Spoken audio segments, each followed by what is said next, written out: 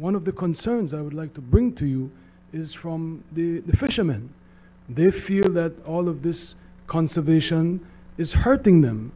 So the more and more you conserve, the less they are able to earn a living. And it is a legitimate concern that has been expressed by my colleagues, the standard bearers, from the different constituencies that have an abundance of fishermen. Belize has international commitments, it is true, but we also have commitments domestically to support our people.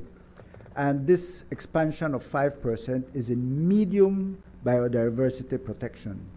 And which means to say, rather than protection, it's basically conservation, because it affords, through the medium biodiversity designation, for fisher folks to be able to fish in those areas and to do other types of extraction comparable to the high biodiversity protection, which is no take and has no extraction. In the Albert constituency, we have fisher folk in the Conchal Bay community, and they have been completely locked out, if you will, in the communication, in the consultation processes.